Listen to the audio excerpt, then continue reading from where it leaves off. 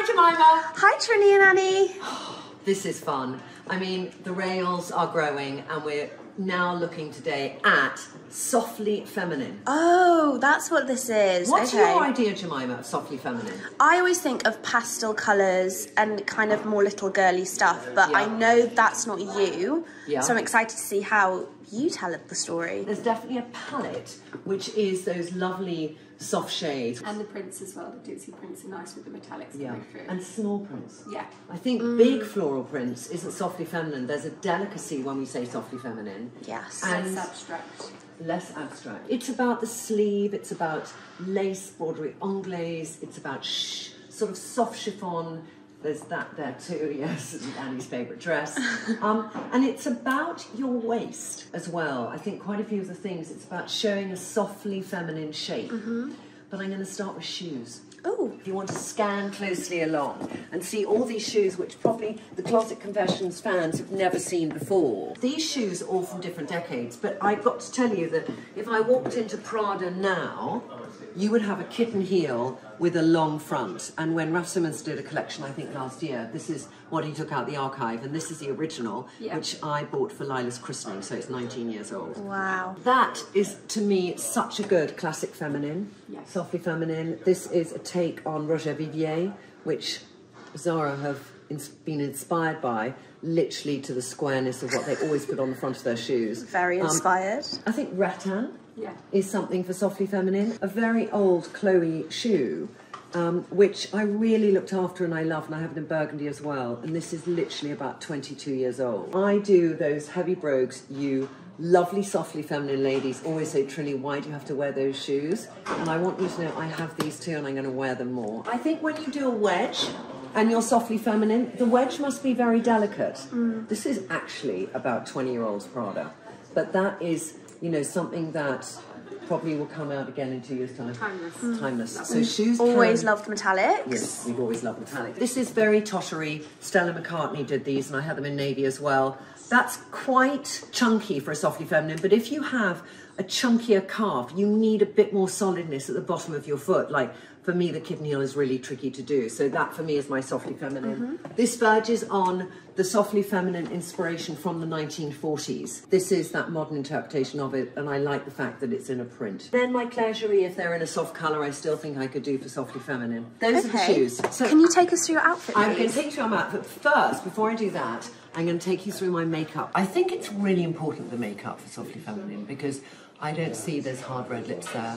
I think everything is a palette like this, Joanne. A bit of Cordy, a bit of Dido, a bit of wigs, a little bit of Maddie, and then neutral colours. We've got a bit of Virtue and Fortune here. There's a femininity to the makeup, and the blusher is soft and really, like it's a little bit higher. We've taken it a bit higher, so yeah. it's less on the apples of the cheek and more brought up, just so it's more fresh and just to lift everything up. And the skin is everything as well. Yeah. So this is definitely a look where you have that glow, that gentle glow. So we've got that today by putting candlelight highlighter underneath the makeup, which is John's trick I learned from him, and then de-stress over. What I like in this look, which is interesting, is John has put my brows up quite a lot. And I think we're always wondering, how do you make makeup feel modern? And one thing is brows and how strong they are. And sometimes for some people, they might look and think that feels too strong. But what it does when you're a certain age is it will lift your face. So if you know, John's always doing this with me because he's lifting my eye by doing that. And if that's down, you see the difference compared to when we gently just lift it up. Yeah, it's like the tiniest trick, and it has a great impact. But it really helps. And also as well, if you notice in the shadow plays a big part. This is wisdom as a base, and what I've done is I've lifted it up just higher than the crease, but I've used a little bit of concealer just to wipe away, which also lifts on the back end of talking to the brows, it lifts the eye, so everything is going upwards, including the blusher, shadow, and brows, and also your lashes, the corner lashes, to bring everything upwards and outwards. Quick thing too on hair. I always wonder, can you be softly feminine with short cropped hair? You can. You can be softly feminine and have no hair. But if you have hair and your hair is longer, I think having a little bend in it makes it more softly feminine than if it's dead straight. It's a bit more angelic, isn't it? It's a little bit more, and for the look we're going for, you've just used a little gentle tonguing. Very, very soft. Very gentle. In a way, it's much nicer when it's dropping as well. Yeah, and it's not too obviously curly. Definitely. Yeah. So, yeah. As time gonna go, it's gonna get softer and softer as well. So, this is that softly feminine in every way, because the shirt has the balloon, it has the lovely applique, it feels like it's lace. This is Zimmermann, and I like the way the trousers are high-waisted, so I can wear the top lower, but because it's a bit sheer, you still don't feel my legs start there, because it's not a block thickness. You see that my legs go up to here. And then a very, very, very old, very elegant little Bottega. And the beauty of this platform, the wedge, is that when I put the trousers down, because it's so narrow, it will actually fit over. It won't do that, because all my other Robert Clergerie would do that, but this will drop over, and that's a key component, is the flow in Softly Feminine. Nothing breaks harshly. Can I ask about the top Trinny? Yes. Did it come like that, or did you have it... Strategically placed breast covers? No, they came like that, so that was clever of them to think about that. And then top it off, if I was going to work in this, I might just do a gilet over, and it would just still keep that line going. It has an opportunity for the sleeve to flow. I would nearly add some pearls, but I won't for now. Where's the gilet from? The gilet is Zara. I've gone into my grandmother's closet to show the softly delicate feminine jewellery. I was thinking, first of all, I would do that as an earring, and then I was thinking, no, let me make it smaller. But then I do feel it's about those sort of heritage moments, and I think I'm going to go even smaller and do that real delicate earring of my great-grandmother like that. And then if I was going to do a ring, it might be something really small, you know, just like a little heirloom. Like that. Just a little heirloom. That's beautiful. And I love that tiny bit of colour. Tiny bit of colour, Jemima. Before I build up this dress, I'm just going to show you how many dresses come with slips underneath. And I've just got a white slip under this, but you can clearly see where it is underneath my skin. Yeah. And a trick I've always done is to remove these and to get a slip which I've had made the colour of my skin tone, but you can buy them in different high street shops like M&S, and how much of a difference it will make to the dress. So this is literally a piece of fabric that Susanna got, and it's called mesh fabric, but it is a dream, because now you've got the dress just seamlessly and also covering modesty.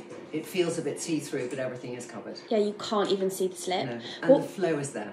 What would you say for women who don't feel confident to maybe wear so many holes in there?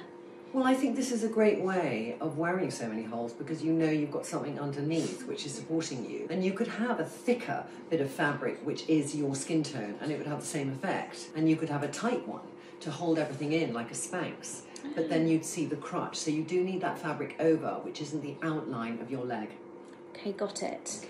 Now let me show you the whole outfit styled up. If you have high cheekbones, which I do, but you have a low indent here, if you wear hats like that, it puts the shadow on your eye, under your eye. So if you're doing Softly Feminine and you're going to the races or something, think about where you position hats so it perfectly frames your face. This hat now I'm wearing backwards, you know, on the back of my head like a little teenager, but I think I can wear it because the sophistication of the earring works well with it. It fills in the length of my neck, and also it echoes the detail on the broderie anglaise in the earring. So you've got the pearl detail, but in a way the pattern is replicated. I've got a little wedging in belt because I want to really enhance that femininity of the figure.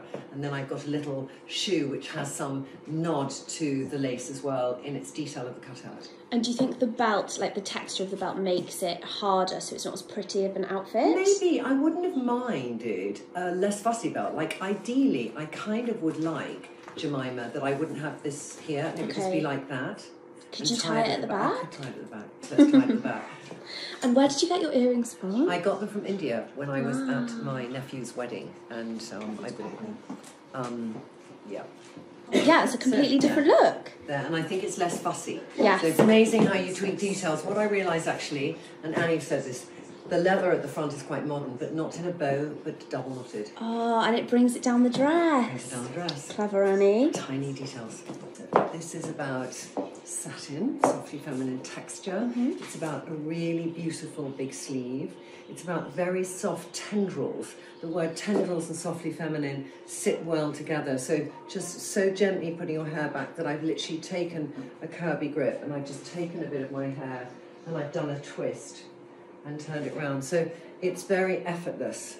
And just make sure that you might tong it a little bit. It's one ring. The colours go well together. This is all Velma's wife. And is it a two-piece? It's a two-piece, and I wasn't sure about it, Jemima. I haven't worn it as a two-piece that much. And then I got my really old Prada shoes. And what's great about these shoes for me is that because I've got a broad skirt base and then I've got a detail going down from my ankle through to the front of my foot, I'm not cutting off my leg. Okay, and who else can wear this print?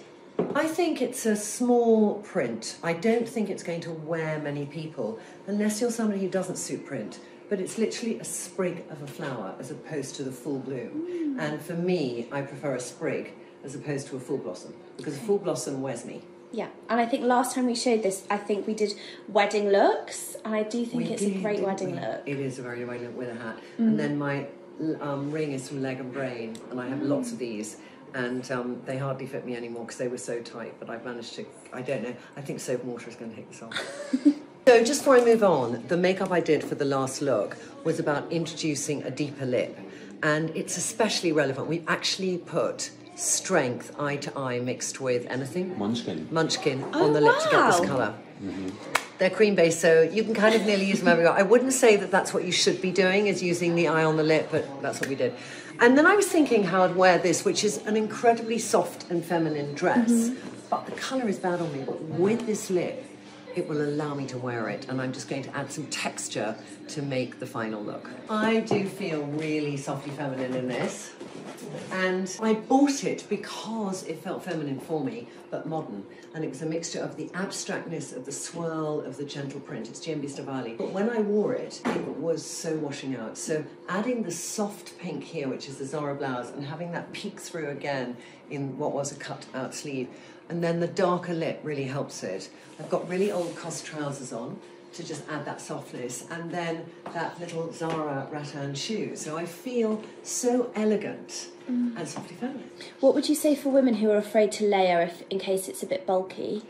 I think there's layering with heavy fabrics and there's layering with silk upon silk, and this is silk upon silk, so this could be a V layering. And if you have a soft silk shirt and you layer a silk dress over the top, you're not adding bulk to the shape. So it's a great way to layer when you're more curvy and you want to still have that flow of fabric. Okay. And accessories? And I liked that earring because the detail had the depth of tone there and it had the blush effect here. I think the earrings and the dress both have that sort of colouring where you don't know exactly what colour it is when you first see it. Exactly and it's right. like it's sort of oyster meets blush meets something else. And it reflects your hair, like the brownness of the earring, and then the dress. Bringing it all together, and then we add on my ASOS coat like that, and then the old Celine bag, which is off-white, and there's my look. So you've gone slightly off-white just so it's not too bright? Yeah, for me, this makes me do softer things when I wear these oystery colours. Let's talk accessories. I could wear this dress by itself with something more modern so that it would give life to my face, especially if I'm not doing a strong lip. But there's something about the femininity and simplicity of the neckline, which I don't want to ruin perhaps. Then could my cuff be better? And then I'm topping and tailing with that silver. But you've just kept this really, it's like, what is this? It's not silk, it's organza. It's a double organza. And how do you feel about wearing it without any layers compared to your last look? It's just a dress now, so I'm wearing it as a dress. Do I prefer it this way? First time I've worn it where I really loved it. And I think because I've got the deep lip, it's helped me to carry the dress off. And then I found those shoes again. And in fact, it's the first shoe I've tried on with it, which works really well because it needs a closed toe. Also, so nice for women if they are self-conscious about their arms. Yeah, this is a very good slit to think about for arms because there's many tops that have that little slit at the front. So it shows skin without showing the underbelly of the arm, which for some people is not the bit they want to show so much. That's it for Closet Confessions. And I thought, Jemima, we should go the other end of the scale. Ooh. What do you think the other end of the scale is? I'm going to say eclectic. No, I'm going to say minimalist. The antithesis of softly feminine. So see you next week. Thank you. Bye.